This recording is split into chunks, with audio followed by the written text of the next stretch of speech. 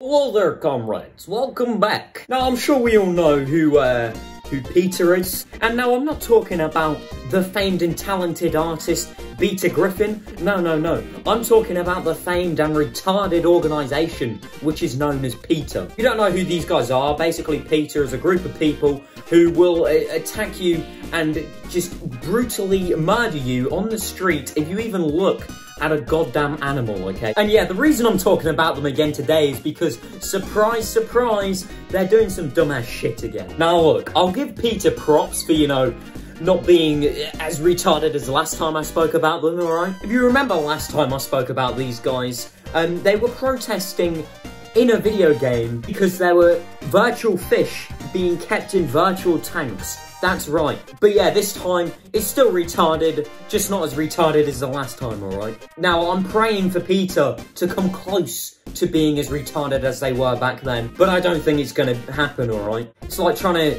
take a nice shit after you've had a curry, alright? It's not gonna happen. But yeah, this time, PETA is attacking James Charles for buying a new pet dog. Now, we all know who James Charles is. You know, he's the sexy one from the makeup community on YouTube. Wait. Oh, fuck. Well, I guess I've got to cancel my trip to Southern America now. Well, anyway, look, PETA made this video on James Charles talking about how he's, you know, he's a sinner, how disgusting he is for buying a dog. Just take a look at it. I feel like it's honestly a good time to bring the dog into the family. The funniest thing I found from this clip was the fact that PETA is trying so hard to make James feel like he's a fucking disgusting human being, or he's like a murderer or something. He's literally so happy to go and get a dog, alright? And PETA's come in, put the sad music on, and gone like, look at this selfish prick having the audacity to go and buy a dog. How dare he? Like, I know PETA pushes the narrative that, like, buying a dog from a breeder is an awful thing because they don't look after their dogs properly. If that's the case, then isn't it a good thing that James is taking this dog out of this horrible life and giving him a better home, alright? But, you know, PETA just really wants to nitpick and suck the joy out of everyone's life. Oh my god, he took pictures with his dog? How dare he? First he buys the dog, then he takes pictures with the dogs? Nah, this is going too far. Seriously, I really don't see the problem with taking pictures with your dog and just sharing it with people, alright? I mean, he was going to tell people anyway. I mean, his job is literally just to film his life. And it's not like he's taking the dog out from under the staircase where he has like, the dog has like a disgusting home, and every time he puts the cameras on, it makes himself look like he's really nice to the dog, but when he turns it off, he beats the dog. You know, I'm sure he's probably not doing that. At least I hope he's not. But you know, PETA, on the other hand, exploits animals all the time. I mean, they just share a bunch of videos of animals getting tortured, which, you know, is evidently worse. So, you know, PETA, this is a little bit hypocritical.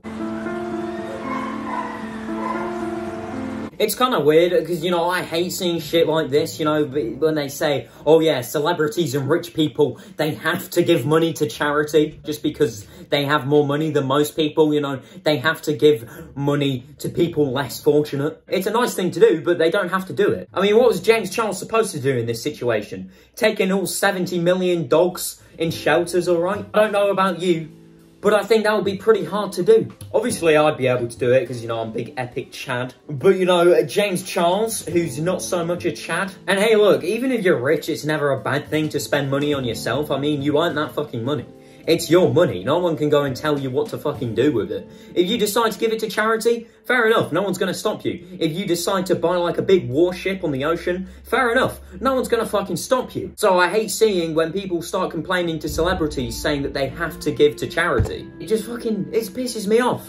We're not fucking communists, are we? Now, obviously, after this video, the Sister Squad, or whatever they're called, started going after PETA for attacking their messiah, of course. And PETA got a bit on the defensive, saying that, oh yeah, the only people who criticise PETA are people who eat meat, which, you know, I agree with. All the vegans and vegetarians don't have enough strength to pick up a cell phone. So yeah, I've enjoyed today's video because we've been able to shit on PETA, which of course I love because I have an intense shit fetish. Okay, right, this is kind of getting a little bit weird now. And through looking into PETA, I found a new villain that I thought I should face. That's right, Vegan Teacher, the internet's newest psychopath. Don't worry, I'll be making a video on her soon. But yeah, thanks for coming along. Hope you have a nice steak tonight. And yeah, I'll see you later. Farewell. You're a stupid fucking cunt. Go ahead and run your mouth, pussy. I don't give a fuck. You're a stupid piece of shit. You're a stupid fucking bitch. Get the fuck up off my dick. Get the fuck up off my dick. Like, please end your fucking life. Please end your fucking life. I really gotta emphasize, no one cares if you're alive.